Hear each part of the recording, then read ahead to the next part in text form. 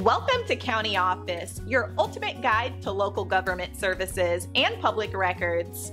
Let's get started. When do I have to pay state taxes?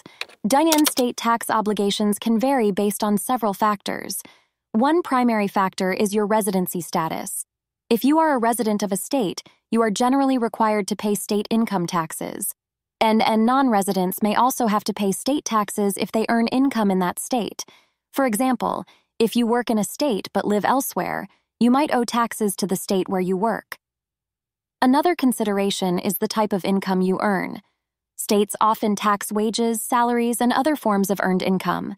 Investment income, such as dividends and interest, may also be subject to state taxes. And some states have no income tax at all.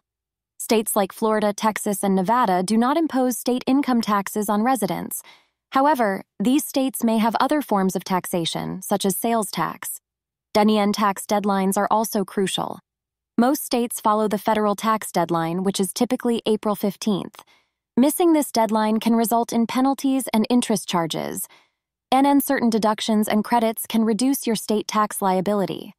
These may include deductions for mortgage interest, charitable contributions, and education expenses. It is important to keep accurate records of your income and expenses. Proper documentation can help ensure you file your state taxes correctly and on time.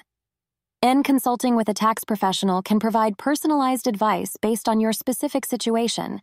Tax laws can be complex, and professional guidance can help you navigate them effectively.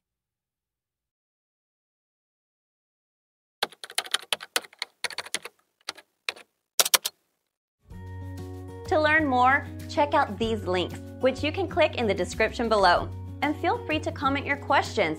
We're here to help. Thanks for tuning in to our video. Please like and subscribe and leave a comment below. See you in the next video.